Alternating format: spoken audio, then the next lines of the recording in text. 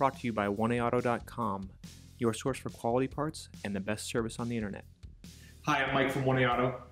I hope this how-to video helps you out. And next time you need parts for your vehicle, think of oneaauto.com. Thanks. In this video, we're going to be replacing the output speed sensor in this 2008 Dodge Ram. All you'll need is a deep 8mm socket and ratchet. You can find the sensor up here on the side of the transmission towards the back. And it has one 8mm bolt holding it in place.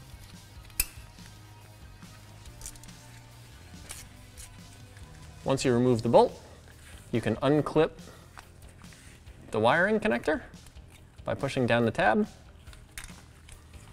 At this point, you can turn it up 90 degrees like this, and then wiggle it a little bit to get it out.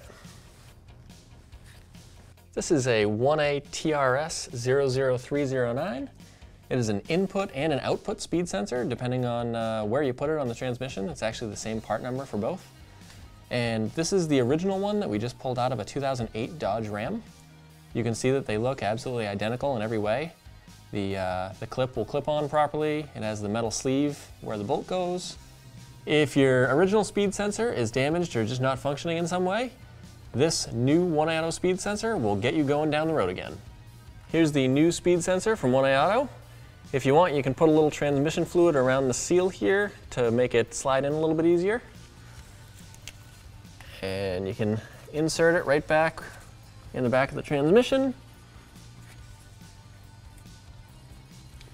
Wiggle it back and forth until it snaps into place.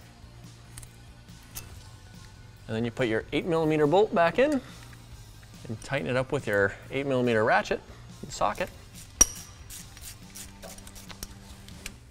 And then just put the clip on and lock it in. Thanks for tuning in. We hope this video helped you out. Next time you need parts for your car, please visit oneaauto.com. Also check out our other helpful how-to as well as diagnosis videos.